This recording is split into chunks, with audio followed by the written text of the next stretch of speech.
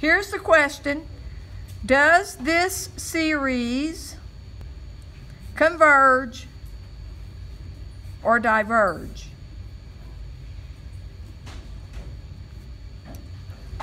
And I am going to try the integral test.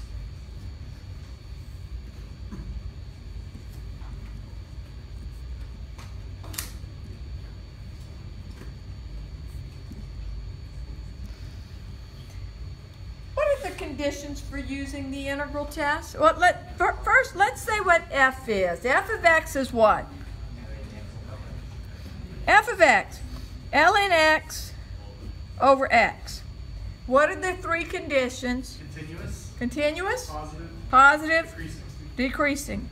And this is on the interval 1 to infinity. So f of x must be continuous, positive, and decreasing.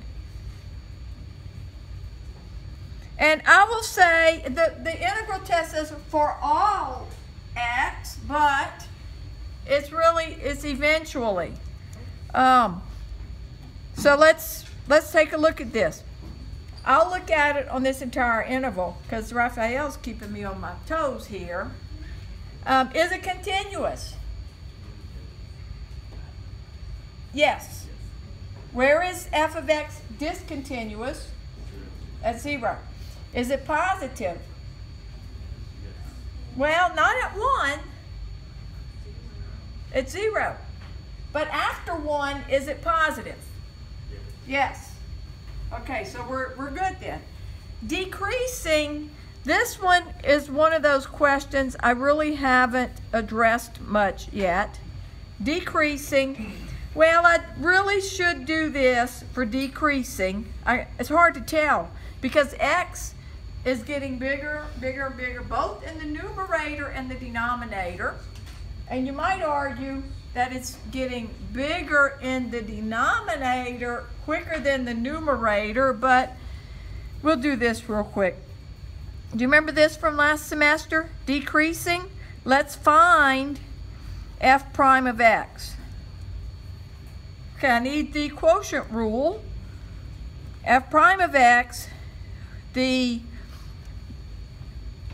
denominator times the derivative of the numerator minus the numerator times the derivative of the denominator over the denominator squared.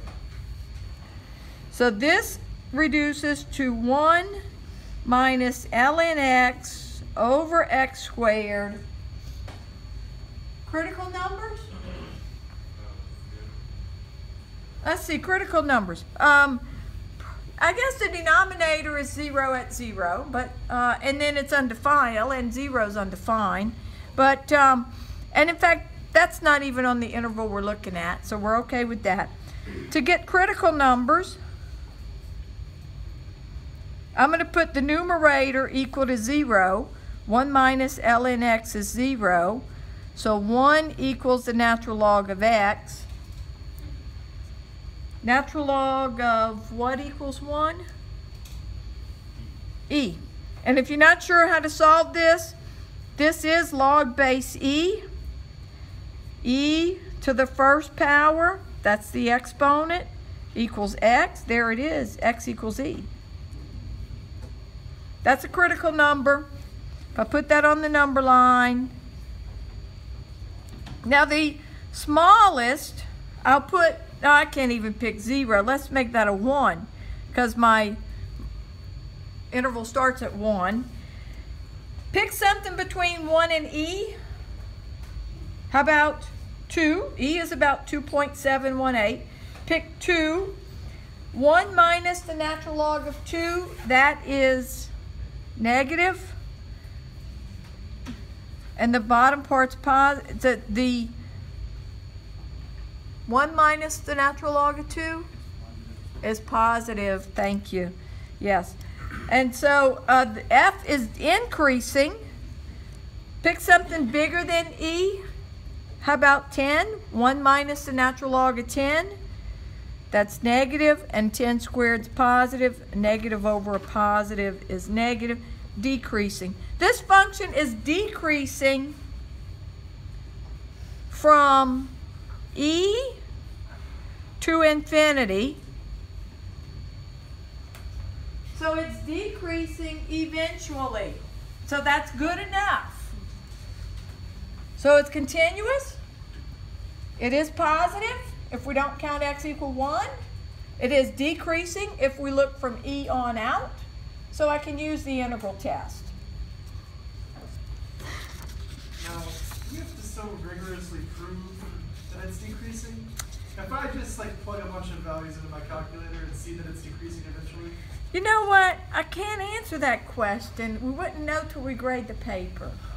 Okay? I'll come back to that question in a few minutes. All right, so let's do the integral test. I want to do the integral. We could do the integral from 3 to infinity.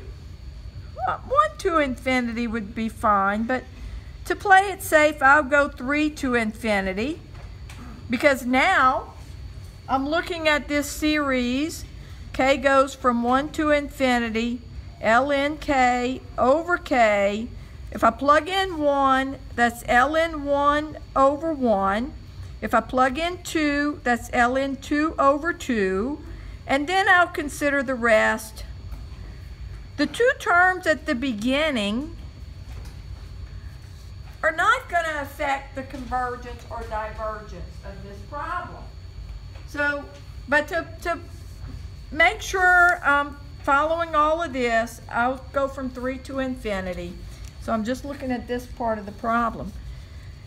Well, this is going to be from 3 to infinity, ln x over x dx. I'm going to rewrite this as a limit. The limit as t approaches infinity, the integral from 3 to t of, well, that's ln x times 1 over x dx.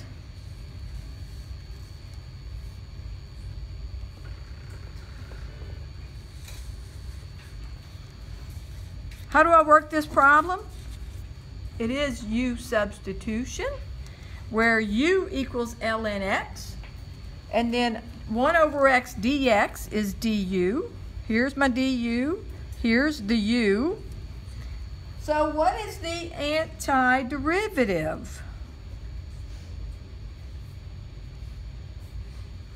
It would be ln x squared over 2. Or maybe I'll just put a 1/2 in the front. I didn't put the u and the du in. I'm trying to be as mathematically precise as possible. If I put in the u and the du, you could argue I should change 3 and t. And I just prefer to keep them 3 and t.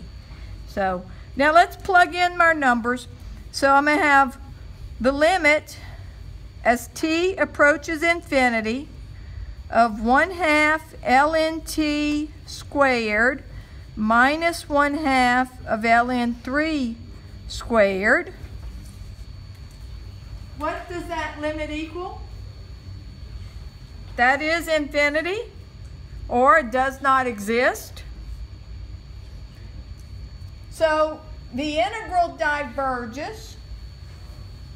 What about the series? Diverges.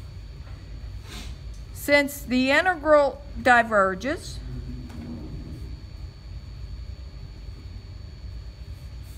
then the series does as well.